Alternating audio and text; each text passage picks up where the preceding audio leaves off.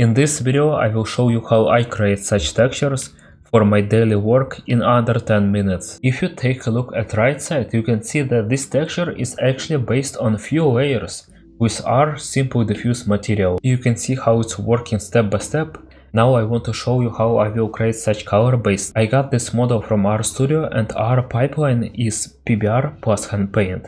So first of all, I need to create a really good color base as fast as possible. In Substance library, I will just search for SimpleDiffuse, I already have it. Then let's change material to base color and let's drag SimpleDiffuse to the layers. And in 1 second I got such nice result. Here we have all the right settings for light and values.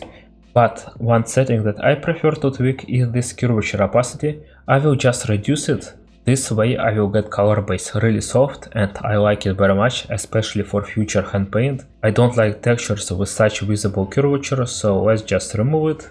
In base color we can change the entire main color. Let's shift the hue to colder color, so closer to red. This color is fine for me. Also I can change the color for ambient occlusion. I prefer to make it really saturated and maybe a bit brighter. Here we have settings for the base light, also for the secondary light. Usually they all are correct by default. This one could be really useful for the metal, but also it can work as an additional light. So let's just drag it on top like this and change the color of it.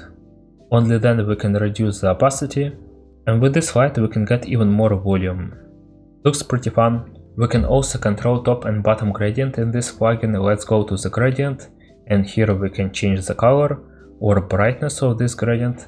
I will make it a bit more saturated and darker. This is really useful for the characters and, to be honest, for any objects. And if you want, you can fake brush strokes.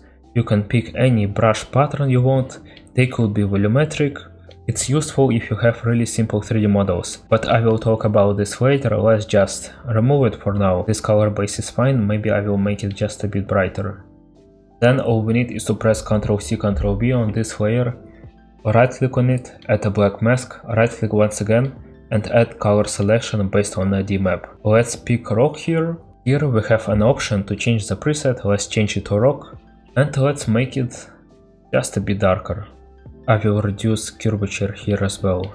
Now I don't want to leave color base like this, I want to add more color variations on this skin. So let's press Ctrl+C, Ctrl+V on the first layer. Same process here, but this time we will right click on it and add paint. Go back to SimpleDiffuse, let's change it to red, and with paint mode we can paint the mouth just like this. I don't use the tablet, by the way, only for this video. Let's copy this layer once again, but this time I will make it warmer and a bit brighter. I will remove this paint, add another one, and now I want to separate the biceps because it's just an interesting muscle. We also have some focus on it. We can achieve a really interesting result by separating the entire muscle with different color. Of course, we need to reduce the opacity here.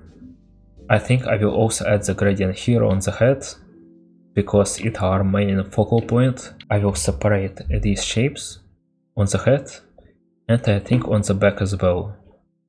So this entire big back muscle.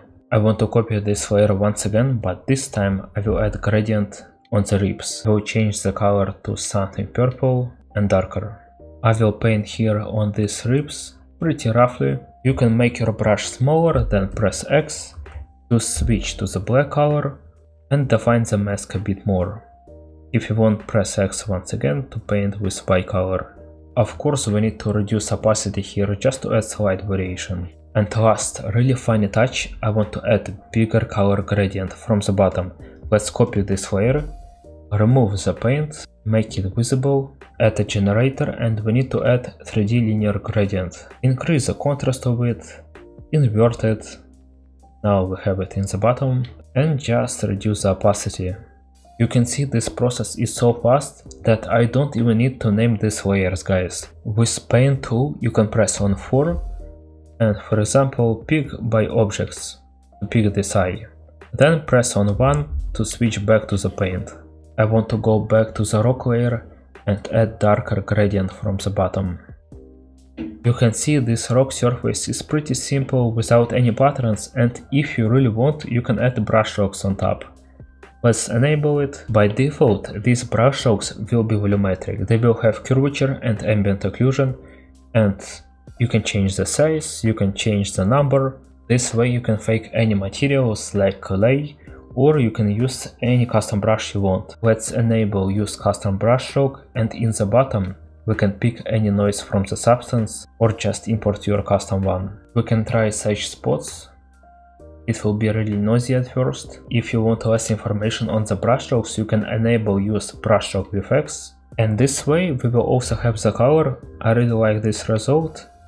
For example, here we can change the opacity or change the highlight color of the brush strokes. Also guys, check this out. You can enable any other preset like gold or human skin, or for example bronze. Now we have this result that already looks pretty good, and if you use this plugin you won't miss with any values. Of course you can create such result on your own. We tried to make it and it took us between 25 and 40 layers. Of course we don't want to spend this time on adding all these layers, changing the settings and waiting for the loading time. Also in SimpleDiffuse it's really hard to create this brush strokes option. I would say that with these parameters in Substance it's nearly impossible because it was made in Substance Designer. Guys, right now every artist in our studio uses this plugin and it's literally saves us lots of time and money. I will leave the link to SimpleDiffuse in the video description. And for some people who have experience in Substance and who was asking what's the difference between this and other plugins. This plugin will give you all the correct values and lighting because it was made from the professional artist and for the other artist. People who watch my tutorials for a long time know that I use different versions of other plugins. I created 2 of them just to get some right values because the initial settings wasn't good. Here I have this color based material, so other plugin, let's just drag it on top. And guys, you can see I added lots of layers in order to achieve good result, but it still doesn't look as good as SimpleDiffuse. You can see this plugin and guys, it's not even a comparison. SimpleDiffuse is just way better. We created the best version and also we added few options that other plugins don't have. If you want to export the texture, you go to File, Export Textures, click on this material, uncheck everything here, select only base color, go to global settings and here choose output path. That's all for this video. I will also leave the links to Discord and Instagram. You can see other people's result with SimpleDiffuse. And guys, if you want to get mentioned on my Instagram stories, just post your results, write your Instagram nickname or just tag me. That's all for this one. See you in the next video.